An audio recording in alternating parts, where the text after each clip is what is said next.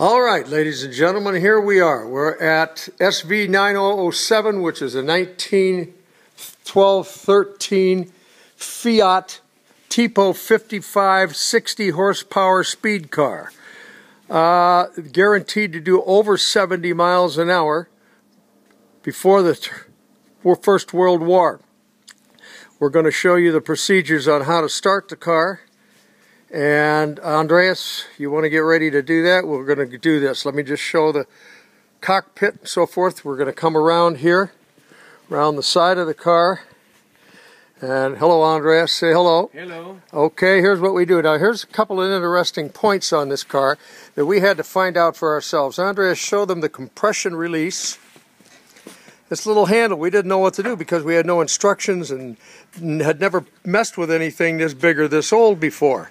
So anyhow, that is your compression release. It's now pulled out. The next thing we're going to do is get into the cockpit and show you what has to be done. Our main switch. Your main switch right here has both a battery and a magneto set up on it, and it's in a little knob in the center that is both for start and run. So we're going to put it in the start position, hook it into the battery. Okay.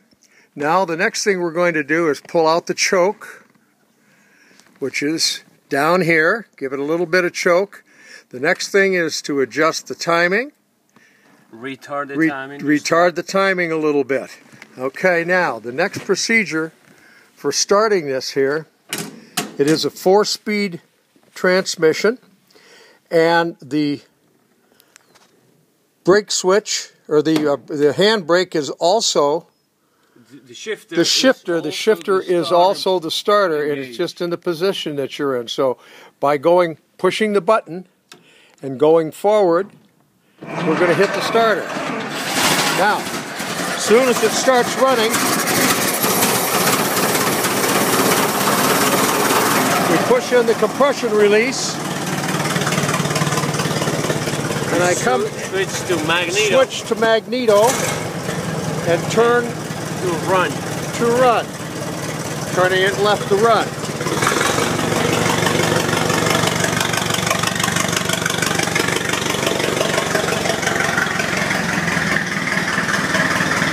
It. Coming around again. Your exhaust off to the side. And we're ready to go. And that's exactly what we're going to do, Andreas. Drive away. Let me get in. We'll just go around the block. Having a ride in a 99-year-old car.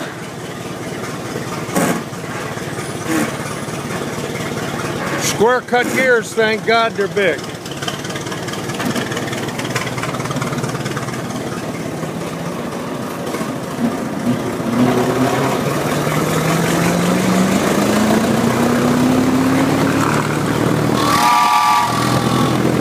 Oh yeah, we have a 4-gang railroad engine whistle in the car, which is operated from the exhaust system. Here we go again, around the block.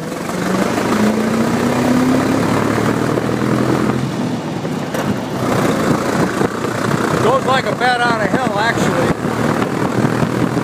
We've had it at 70 miles an hour plus. Now for a right-hand corner here.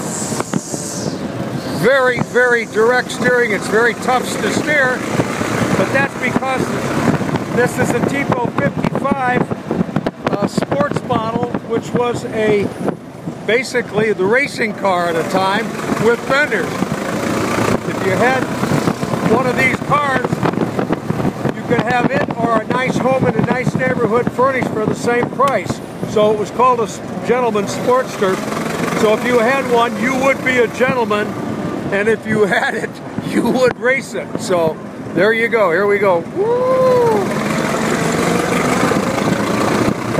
It actually is a gas. This is not no little poot around little thing for a little kid. This is a hell of a car. And it just had a ride in a 99-year-old car. I've accidentally touch the trip meter, there's a trip meter on the speedometer that allows you to record what your high speed is on this car. So here we are, we're coming back. And you've now had your ride in the Fiat. I'm going to try to get out of here without falling over. Turn it off. We're going to do it like this.